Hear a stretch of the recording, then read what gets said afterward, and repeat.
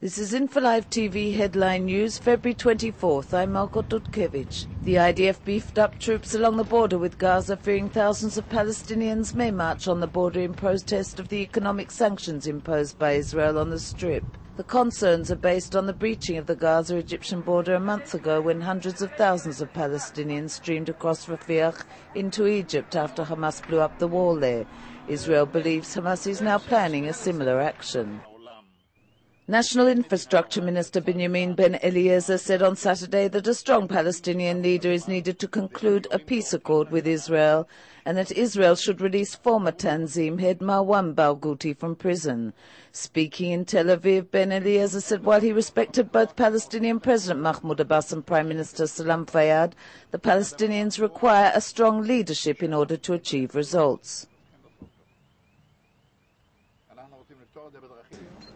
Egyptian President Hosni Mubarak said there are signs that peace negotiations between Israel and the Palestinians are progressing slowly, and expressed hope that an agreement will be reached between the sides by the end of the year. Meanwhile, for the third time in 10 days, a senior Hamas delegation crossed into Egypt to discuss the situation on the Gaza border and measures to be taken in order for the crossing to remain open. Hamas will abduct more IDF soldiers if Israel does not answer its demands for freeing Corporal Gilad Schalit, a Hamas official said in an interview published Saturday, referring to a March 2007 proposal whereby Palestinian security prisoners would be released in return for Schalit.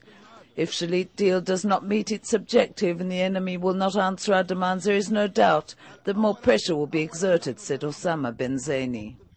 The Prime Minister's office budget for 2007 was a stunning 700 million shekels, compared with 300 million shekels in 2005 and 650 million shekels in 2006. A report in the Haaretz noted that the budget for the office almost doubled when Prime Minister Olmert took over from Ariel Sharon. That's all for InfoLive TV, Israel's only internet television website that broadcasts in 4 languages to the world. Today, the whole world talks about Israel. But who broadcasts from Israel to the world in 4 languages, live from Jerusalem? InfoLive TV, the first international Israeli television channel that operates 24 hours a day, 7 days a week. Follow current events in Israel and the Middle East. Video features, interviews, news programs and news briefs live as history unfolds.